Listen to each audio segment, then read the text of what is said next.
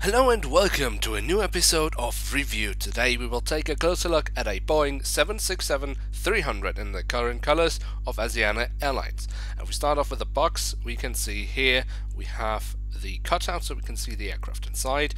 Then here below we have the Asiana branding. Now if we turn the box around, on the back side we can see an image of the aircraft. We have the original dimensions and we can see it is a limited edition with only 1,000 pieces ever made. And now let us take a closer look at the aircraft itself. And here she is, the Boeing 767-300, as I said, in the current colors of Asiana Airlines. Asiana Airlines is based in South Korea and is one of the two major airlines that fly to international destinations all over the world. The other one is of course Korean Air.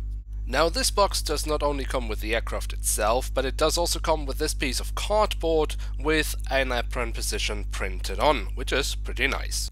And if we take a closer look at the aircraft itself, and as always start with the tail section of the aircraft, we can see here on the vertical stabilizer we have the Asiana branding, the South Korean flag. Then on the fuselage we have the aircraft type specification, the full registration code and the writing of Kuma Asiana Group, which is the parent company of Asiana Airlines. Then if we move from the back of the aircraft all the way to the front of the aircraft, we can see along the fuselage the writing of Asiana Airlines and the branding.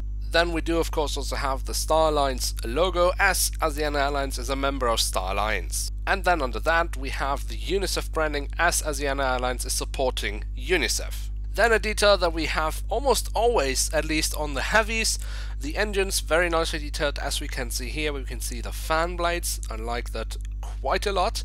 Then if we take a look at the wings, as we can see here on the upper side, quite nicely detailed, including the full registration code. And if we turn the plane around, on the underside we can see again nice details on the underside of the wing, including the full registration code once again. And then last but not least, we do also have the doors to the cargo compartment, a bit difficult to see here due to the livery or the color of the livery, but I promise you they are there.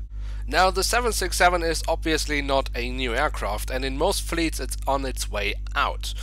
And to be honest, the 767, in my opinion, is even not a very pretty aircraft. But with a livery like that, even an ugly duckling like the 767 becomes a swan. Is that the right animal? Well, who cares? Even the 767 with that livery becomes a very nicely looking aircraft. And that is what counts. And if you then add the high quality of this aircraft model, the excellent print, well, then it becomes a no-brainer. This is a very nice aircraft to have in your collection. And with that we have reached the end of today's episode. Now if you have enjoyed, feel free to leave a like, that would be very nice. Or if you're new around here, why not hit subscribe? That would be absolutely awesome. And don't miss out on the next episode of Review, where we will take a closer look at an Airbus A321 in the colors of, again, Airlines. Now with that I would like to say thank you very much for watching, hope to see you soon again. I'm checking out, and bye.